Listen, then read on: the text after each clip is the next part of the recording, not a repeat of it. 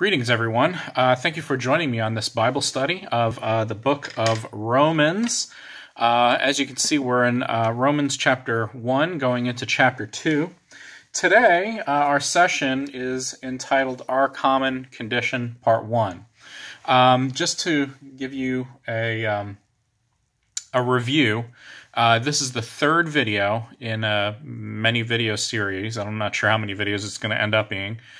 Video 1 is the introduction on the book of Romans. It gives you historical context, background, and it gives you the tools that you'll need in your tool belt to read Romans.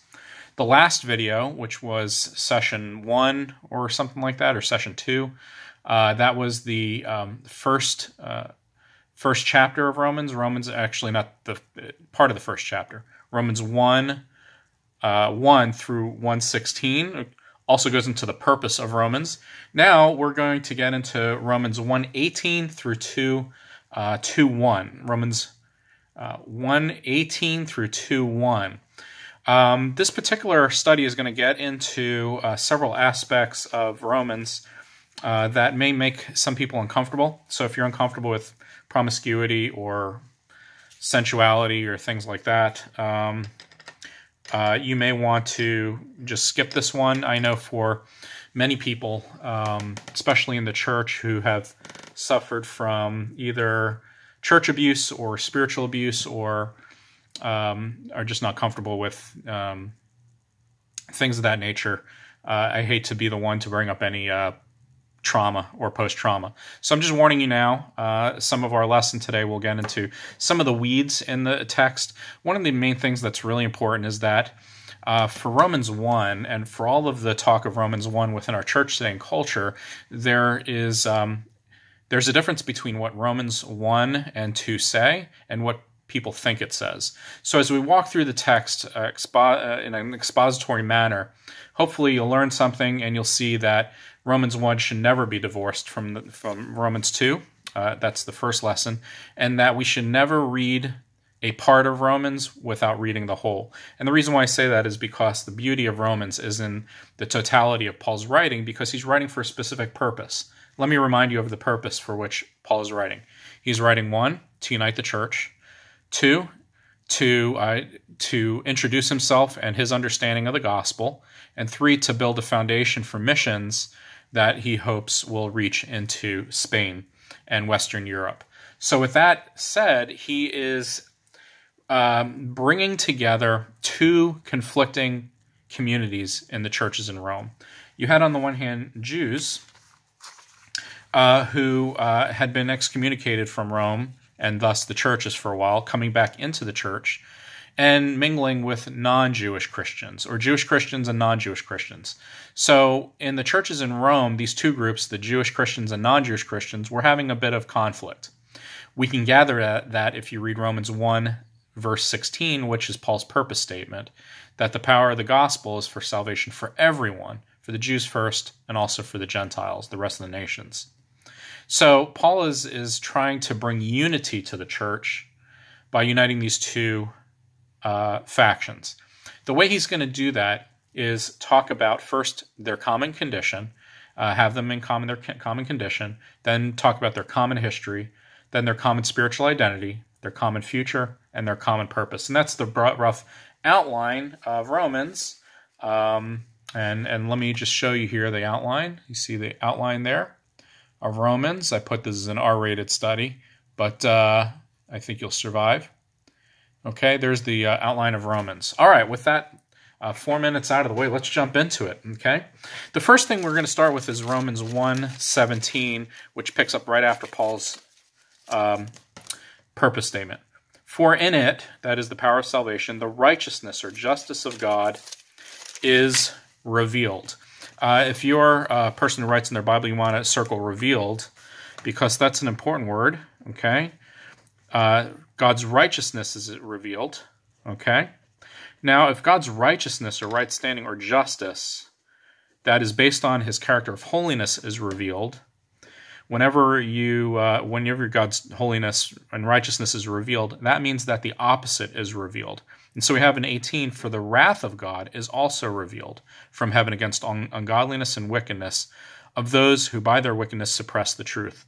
So if God's righteousness is revealed, that automatically sets about the contrast, which is God's wrath. Okay? You can't have a God, a holy God, who is concerned with right standing and justice if there is a lack of wrath or judgment. So Paul talks right off the bat after he finishes his purpose statement and his greetings with the fact that God reveals his holiness and righteousness and also his wrath or his judgment, the justice of God. In theology, there are two types of revelation. There's what's called general revelation, okay, which is general, kind of the revelation that God reveals himself in nature, in various things like beauty, art, that general sense of spirituality that all of us are born with. The Bible affirms that each of us are born in God's image, whether we believe in God or not. And part of that God image is that idea that we know who God is instinctively. That's general revelation. And then the second type of revelation is special revelation, in which God reveals himself in unique ways to unique people, and through the Holy Spirit and through other means. So what we're talking about here is that generally, God, the power of salvation, God is revealing God's righteousness or right standing, justice, as well as wrath. And what we're going to talk about here, or what Paul's going to talk about here, is the general revelation in which God reveals himself in the midst of his holiness, but that we as sinful humans turn against that. And what you're going to find in this argument and the rest of chapter 1 is a spiral of sin that just gets worse and worse. Paul is going to start at the very basic beginning of sin, which is basically turning away from God. And then once you turn away from God, you believe yourself to be a god, and then you commit idolatry. In the ancient world, or in Paul's time, if you read the writings, for instance, that Paul would have been reading, not only the Hebrew Bible, but other writings like the Wisdom of Solomon, there was a very fast degradation from turning away from God to idolatry and worshiping yourself as God or others to immorality. And then what happens in the economy in the ancient world is that immorality leads very quickly to promiscuity, which is the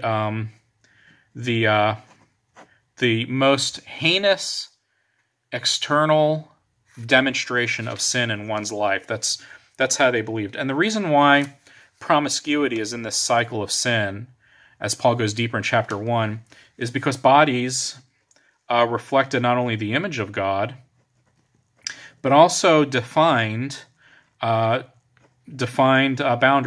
okay? And you have to understand this in order to understand the Bible. What kind of boundaries? Well, in a group society in which honor and shame, okay, determined your identity or your value, boundaries determined honor, primarily in men or males, as aggressors, okay, as aggressors, and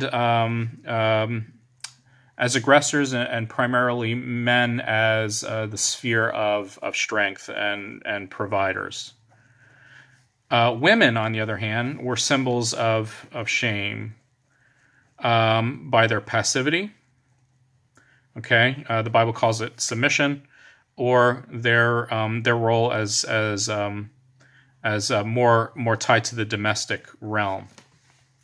Now, before you get on to me, again, I want to point you to our first lesson, in which group values translate into an honor and shame society, in which your group either had honor or accrued honor, or you as an individual, if you brought shame upon the group, you would go down that social ladder. Women were automatically symbolic in bodily, in terms of defining boundaries and within the living into the space of who they were as people, were symbols of shame because of their passivity and their modesty, I should put, because that was the worldview at the time. Okay, this is what they believed was natural, and you'll see that language in a minute. Now, the reason why this is important is, or by the way, we do this. You may have grown up in maybe a household where, a woman was acting immodestly, and your grandmother might say something like, has she no shame? What does that mean? Well, if she has shame or has a sense of shame, then she would be modest, right? So we say that, oh, has that person no shame? Oh, it's such a shame.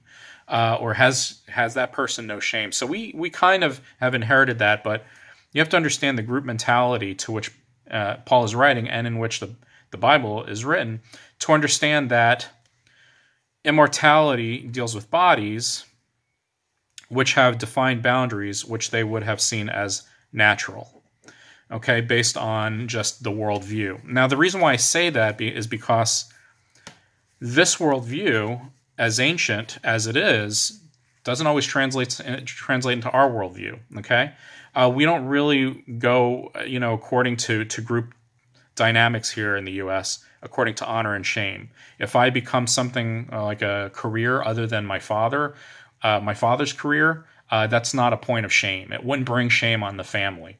Or if my wife works outside of home and is assertive in her job and makes money to get ahead, that's not seen as a form of shame. I mean, that's seen as a form of, like making a living. So some of this doesn't translate, but in order to understand Romans 1, you need to understand how all of this works. And I say that at the outset because Paul, his job right now is to unite these two factions by showing their common condition. And what he's going to do is he's already called the church called ones, okay, in chapter 1, verses 1 through 16. He called them saints, okay, which is holy ones, called out ones. And what he's going to do here is he's going to create an us versus them paradigm, okay? We are saints and called out. They are wicked. And what he's going to do is, using ancient rhetoric, he's going to position this group in the us realm and the wicked in the them realm, and he's going to unite these common factions by giving them solidarity as being saints and called ones with a common enemy, the thems, the wicked. But he's going to do something very sneaky in chapter 2, and I want you to wait on the edge of your seat until we get there to understand how he's going to bring these two factions together by pointing to their common condition. But for right now, he's using us versus them language. He used the us language in Romans 1 through 16. Now he's using the them language in 16 through 32. So let's read it. Okay. So the wrath of God is revealed from heaven against all ungodliness and wickedness of those who by their wickedness suppress the truth. So he's already differentiating between us versus them. For what can be known about God is plain to them, because God has shown it to them. Ever since creation of the world, his eternal power and divine nature, invisible though they are, have been understood and seen through the things he has made. So they are without excuse. That's another way of saying that God works through general revelation. I encourage you to Google that. It's something you can Google as a theological aspect of general versus special revelation. For though they knew God, they did not honor him as God or give thanks to him. Here's your key word of understanding this passage. Let me grab a micron. All right. This is the key word. They did not honor him. So automatically, Paul is invoking this language of honor, okay? Honor and shame. They did not honor God, rather they turned away from God. So that's your first kind of digression into sin, is this idea of honor and shame, not setting boundaries to know who God is and God's holiness and who you are. They did not honor him as God or give thanks to him, but they became futile in their thinking, and their senseless minds were darkened. Claiming to be wise, they became fools, and they exchanged the glory of the immortal God for images resembling a mortal human being or birds or four-footed animals or reptiles. So the first thing you do is you turn away from God. Okay, I've already shown that. And then you create gods of yourself and then step into idolatry. Okay? And that's what he's talking about here. So he's going from bad to worse in this idea of wrath revealed against ungodliness and wickedness. Therefore, God gave them up. This idea of giving up is not that they're hopeless, the theys and the thems are hopeless, But it's kind of like I compare it to a parent and a child. You know, when I raise my child, I raise that child with my values, my ethics, try to teach that child, but eventually the child has to leave the house. And that child is going to make decisions for herself.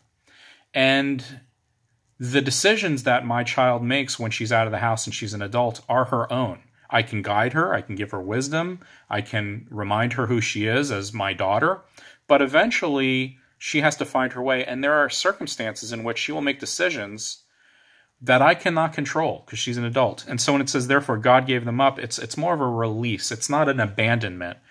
God never abandons his children. He always leaves a way for salvation. But eventually, God allows people to make their own decisions and to direct their own course. So God gave them up to lust of their hearts to impurity. So now we're getting into the heart and the body, okay? To the degrading, the word for that is shameful. To the shameful, to the shaming of their bodies among themselves. Again, this is not unusual language in first century. Theologians, rabbis, like I said, you can look it up in Wisdom of Solomon, chapter 14, which is a book that Paul would have been reading, even though it's not scripture. It is in Greek writing and philosophy, this digression of turning from God, idolatry, and then eventually it mars the boundaries, these boundaries of honor and shame that is most demonstrated through men and women, and those boundaries that they believe are natural. Okay. Degrading their bodies among themselves.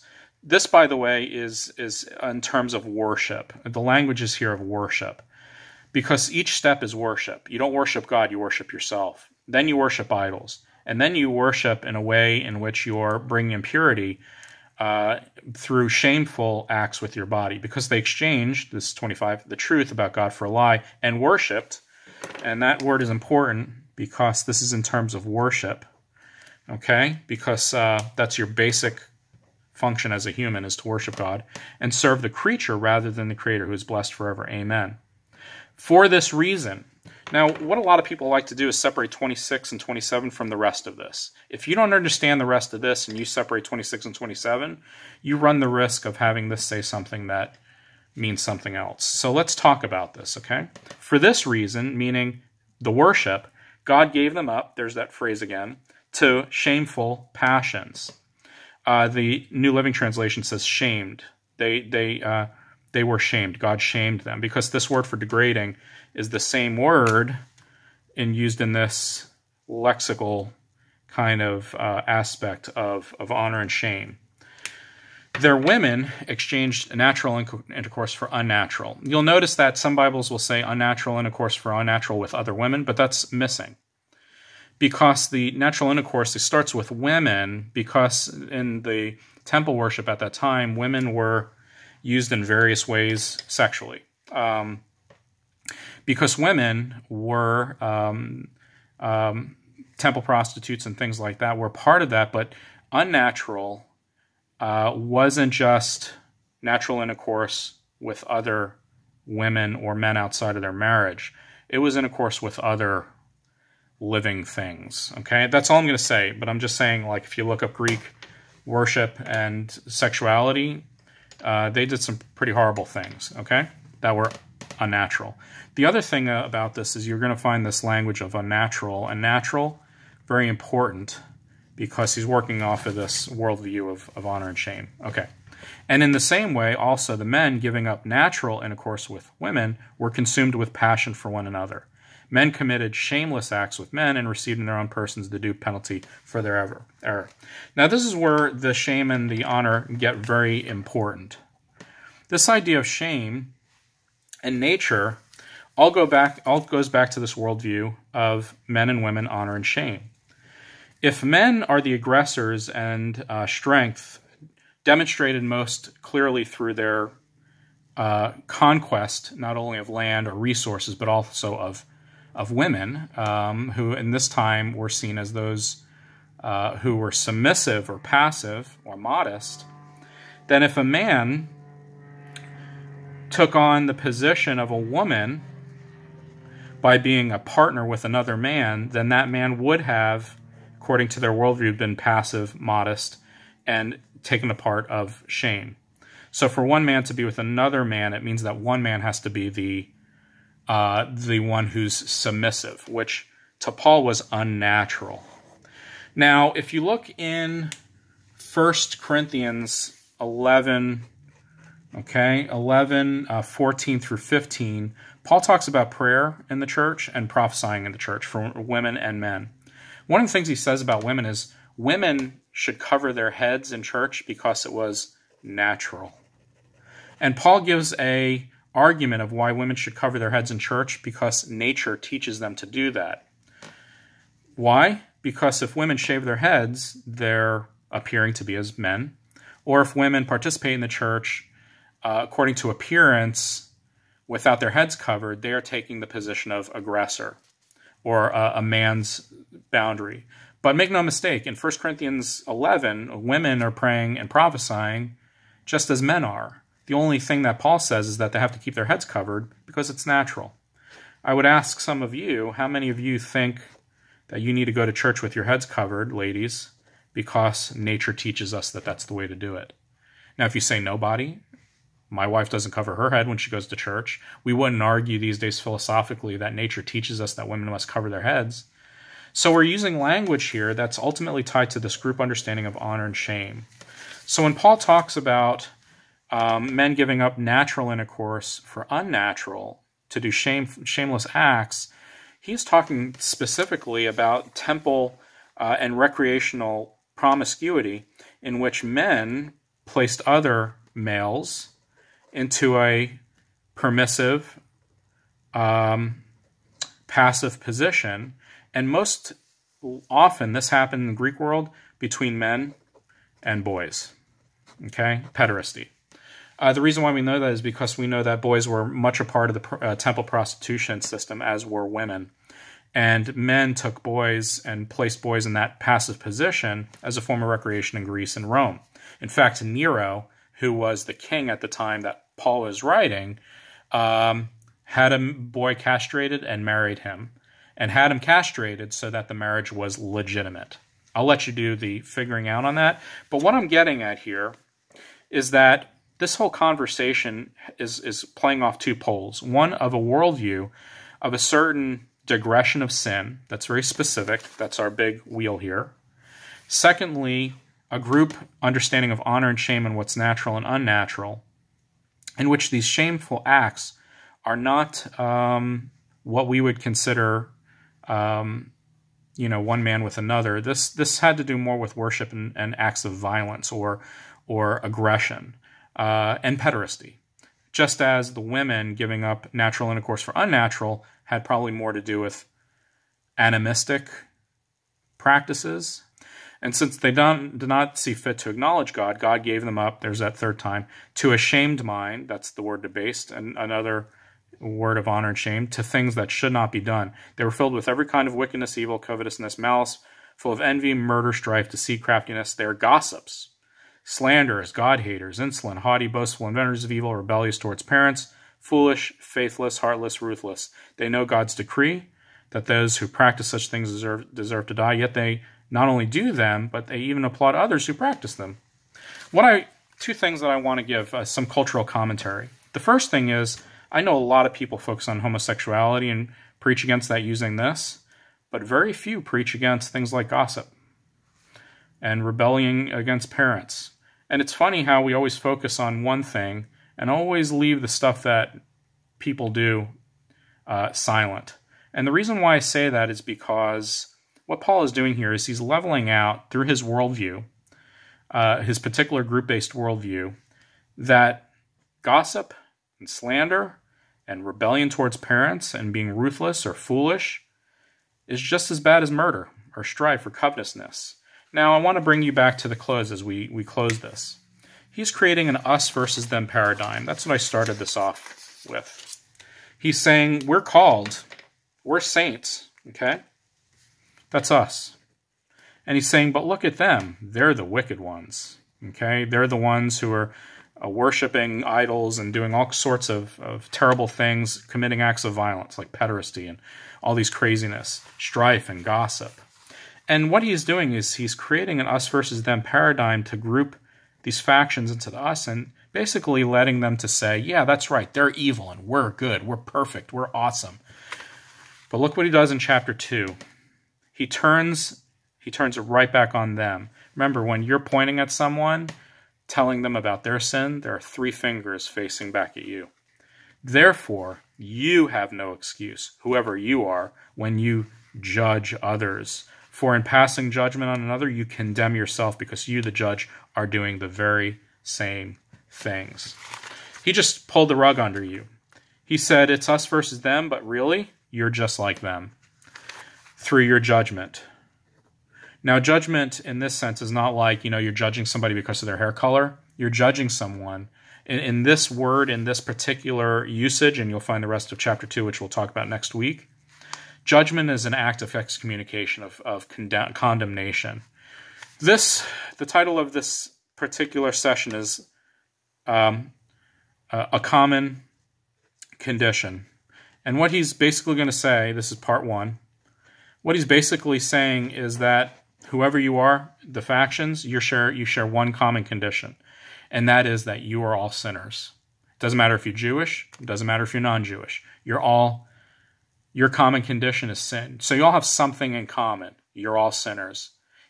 Even if you think you're righteous, even if you think you're doing what God wants you to do, the fact that you're judging another person based on the fact that you think you're righteous, that in and of itself is a sin.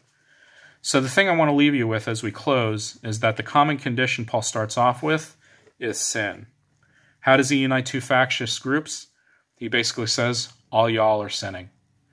You may be doing something right, you may be doing something wrong, but the fact that you're judging another is in and of itself sin on the same level of all of these other things.